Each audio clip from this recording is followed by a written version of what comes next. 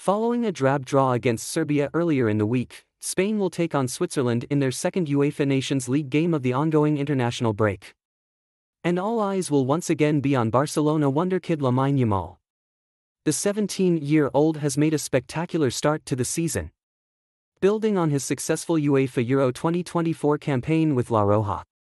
While he was unable to inspire the national team to a win over Serbia in Belgrade, Yamal will once again be Spain's biggest threat when they take on Switzerland, something that is not lost on their coach, Murat Yakin. Indeed, speaking at a press conference earlier today, Murat Yakin lavished praise on Lamine Yamal, hailing the Barcelona and Spain prodigy as fantastic. "It's a fantastic thing what he does on the field. I'm glad I am not the one who faces him. It's incredible what he does with the ball," said the Switzerland manager, as quoted by Marca. On his strategy to stop the Copa Trophy nominee tomorrow night at Stade de Genève, Yakin added, "Spain always has great players. We have to try to make sure that Lamine Yamal gets few balls and that the Spanish team doesn't have it too long."